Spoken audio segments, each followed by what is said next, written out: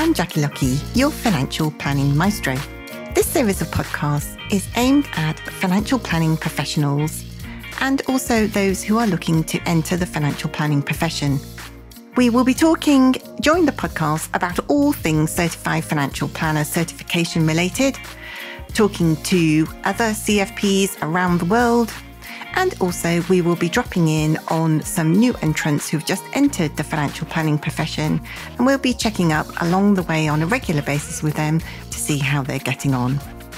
I hope you enjoy today's podcast. Hello and welcome. I'm Jackie Lucky, your financial planning maestro. And today we are talking all things relating to the Certified Financial Planner license and becoming a CFP professional. And I'm joined by a very special guest of mine who's recently passed her CISI Level 7 assessment and become a Certified Financial Planner. And that is Alice Davey, who is Compliance Supervisor at the In Partnership Network. Hello, Alice. How are you doing? Hello. Fine. Thank you, Jackie. Thanks so much for coming on to the show and chatting through your journey along the way to become a certified financial planner. We've got lots of questions to get through in our interview today. So I'm going to just start diving in right from the get-go. And tell us a little bit about how you got into the financial planning profession. I am one of the many who sort of fell into it accidentally. I just graduated and I was looking for employment and practicing on the interview. So I went along to an interview and it was for an independent financial advisors. And I thought it sounded interesting. So what originally was designed as interview practice, I accepted the job and started off in admin for financial advisors. Well, and then what happened after that? When did you get, how did you get to where you are today? I really liked the technical side of financial planning. And when I first joined, I knew absolutely nothing at all. And they did a really, really good starter course, a sort of introductory course, giving just the basics of this is a pension, this is an ISA, this is a bond. And after you'd done that, they were very encouraging of you going on to take, well, in those days, it was the FPC 1, 2 and 3. So that's what I did. I started on the exam route, and by having those exams, I was able to move from admin through into what was called then the technical unit, helping advisors put together their advice and reports and reviewing their files for suitability of advice. And that's sort of how I got into the technical and the compliance side. Wow. And does your role now, is that all compliance, or is it, because it sounds like that other role was kind of a bit kind of paraplanning, or what we might term paraplanning now, as well as compliance. So yes. Do you still do both of those bits? Is it mainly, the kind of file checking compliance aspects? It's mainly the file checking compliance aspects now. I'm fortunate where I am that I have the opportunity to get involved in sort of all sorts of areas of compliance. And so over the years, as well as having done the sort of dipped my hand in paraplanning, there's been file reviews, check for suitability of advice, sort of the field-based monitoring of advisors, complaints as well, especially the technical complaints I've been very much involved with as well, but also helping advisors if they've got technical queries themselves, phoning in and just providing them with a little bit of support and guidance as well. Excellent. And so how did you find out about the Certified Financial Planner license, and why did you decide to undertake this certification? I actually found out about it quite a few years back when I was taking my advanced exams, looking to become chartered. I think it was back in the old IFP days, and you could use the certified financial planner in lieu of having to take the AF5 financial planning exam.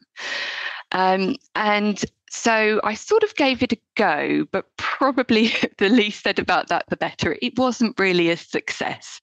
So I ended up doing the AF5 exam instead and getting chartered and obtaining my fellowship that way. But I always remembered the CFP, and I always said to myself, that is something someday I will have to go back and try again. I don't like failing at things. I very much sort of try again, even if it takes a while to get there. So it was one of those promises you make to yourself. One day I will go back and do that. And that's exactly what you did. It was, yes. So fast forward about 12 years, and I was talking to one of my colleagues, and he mentioned that there was now a route into the CFP qualification where if you were already chartered, you could use that you didn't have to retake the level 6 exam. You could take 2 sort of online tests to demonstrate your knowledge and then be eligible to apply for the case study. So that's what I did. And that's sort of how I found out about it. Must be about 18 months ago now. Well, fantastic. And so you applied then. So you did your professional assessment. You passed that nice and swimmingly, I know. And then did you go straight on to get the case study, or did you have a little pause in between finishing that assessment and then getting the case study? Definitely a little bit of a pause. I was looking at doing the exams in around the sort of March, April time, but I didn't get the case study until towards the end of August. Having had a little bit of insight previously of what it was going to entail, and also the fact that I was coming very much from a technical side rather than an advice planning advisor side, I wanted to do a lot of preparation. So yes, I was very much on the be prepared camp. Excellent. Sounds like a woman after my own heart, super organised. So let's talk about the case study itself then. Tell me about any specific areas of the case study that you found the most challenging. I think it was the way everything interlinked into everything else. I think I was quite fortunate in my case study in that it was quite a technically bent one. It was one of the newer ones as well, so I don't want to give too much away about it. But yeah, it was that if you pulled one thread, it sort of unravelled about 5 things at the other end. Oh, yeah. So as soon as you thought that, I've got it, we can do this, and then you sort of put it through the wonderful spreadsheet, and it fixed one bit, but then sort of created about 3 or 4 different sort of issues to try and work through at the other end. So just trying to piece everything together, I think I found the most difficult aspect. Yeah. And it's interesting, isn't it, that those kind of unintended consequences of thinking, right, that's definitely the first piece of advice I want to give, that actually quite often, and I think that's quite reflective of real life, that because a lot of planners don't give, all-round holistic advice on everything like you did with the case study, that actually there are, even in real life, unintended consequences, aren't there? Yes, I definitely have to agree with that one. So yes, that trying to keep all the moving parts sort of together. You often liken it to a 3D puzzle. Yeah. It felt like the 3D puzzle, but it was on a revolving turntable, and you were having to put it together while running in the opposite direction. Excellent. That's a fantastic analogy, Alice. Thank you for that. I don't know whether that's going to make everybody else run in the opposite direction now or not. But anyway, so let's talk about, how did you overcome those kinds of issues? I think it was down to having the time to think things through, and also the preparation that I'd done beforehand. Before going into the case study, I'd done a lot the professional refresher, the CPD on the CISI site. Yeah. They really gave me a good understanding of the sort of CISI thought process into it. I also made sure that on my technical knowledge side, that especially where there'd been changes in legislation, I was happy I was really up to date. So I didn't have to spend my time worrying about knowledge. I could just concentrate on the case study. The other thing, I think I built in not only time for the actual physical work on the case study, but a lot of just general thinking time over it. I have my own horse, and so after work in the evenings, I head up to the stables and do my horse chores. And it's great for thinking things through because your hands are busy, but your mind is free to wander. And so whilst doing those chores, I had a lot of time just to let the ideas percolate, think things through, and not have any sort of pressurized thought, but just let ideas flow. I've always had a pen and pencil on me, and my poor horse got quite used to suddenly me stopping in the middle of doing something, going, oh, I must just make a note of that. I think she's probably the most well-versed horse on pensions Fantastic. that you could find. Excellent. And did you find that, when you started, because obviously we did the course together, didn't we? Did you find that you started the course straight away? So you do your preparation and you started the course, or did you delay starting the course at all and then kind of feel time pressures, were kind of mounting up against you? Oh, no, I started straight away. As soon as it came live, even in the slight pre-case study, I think it normally opens up about a week beforehand. Yes. I was there poised, ready to go. Ready for the go button. Yes. So I was straight away there doing a lot of the preparation, especially with things around, for example, assumptions. There was a lot I could sort of do beforehand with those. Certainly reading the assumptions paper, which you're given the link through to. And I also had a listen on one of your previous podcasts, which was all about assumptions. So yes, just trying to do as much prep work as possible, really, before the case study arrived. Yes, I think it's quite a task, isn't it, overall? I think, looking back, would you agree with that? Oh, yes. And the time goes so quickly as well. I mean, 10 weeks, it sounds a long time, but when you're actually there and doing it, I was a little bit time pressured towards the end. So writing it up, fortunately didn't take too long, but I think everyone sort of feels that little bit of pressure towards the end. But fortunately, it wasn't too bad because I'd pretty much managed to keep track.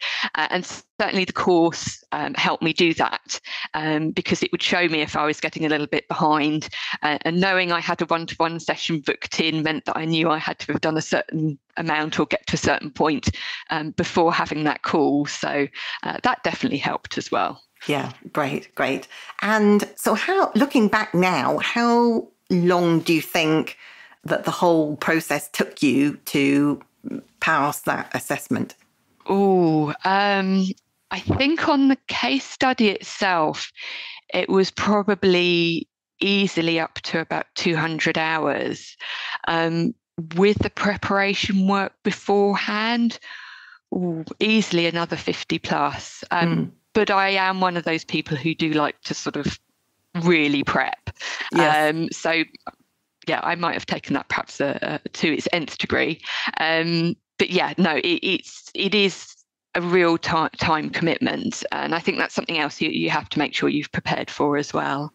Yes. You're not just bowling up and, a week out from the assessment deadline that you kind of go, right, better open my case study now and crack on with it. No, that wouldn't work. I also, because I knew that my ability to work on the case study during the week was quite limited with working full time and then at the stables, I sort of built my time in around that. Yeah. I arranged for a horse sitter for Sunday afternoons for the 10-week period. Oh.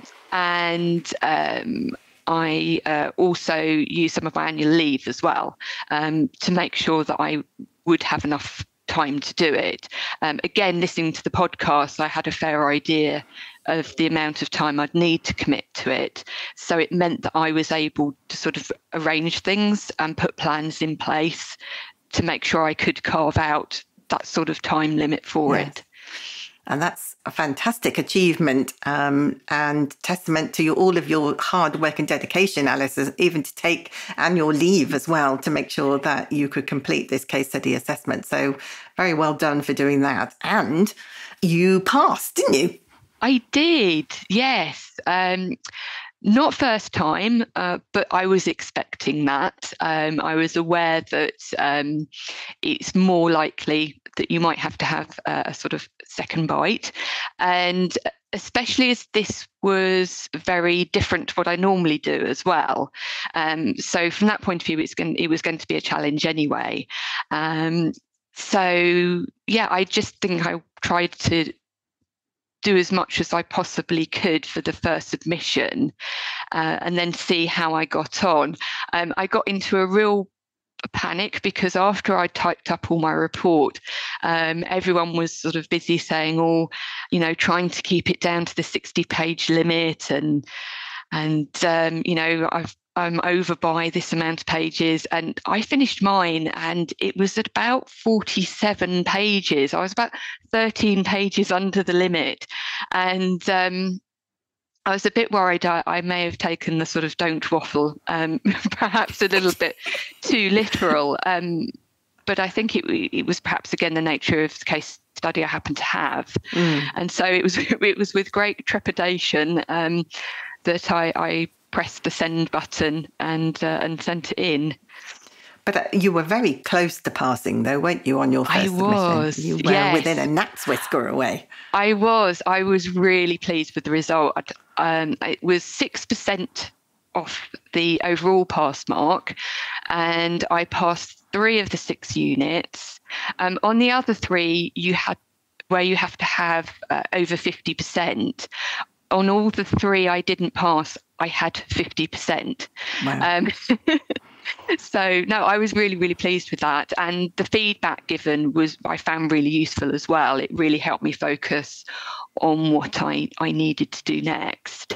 And did you find that feedback was telling you, where you went wrong rather than what you needed to do to fix it? Would you say that that's a fair assessment? Yes, I think that is fair.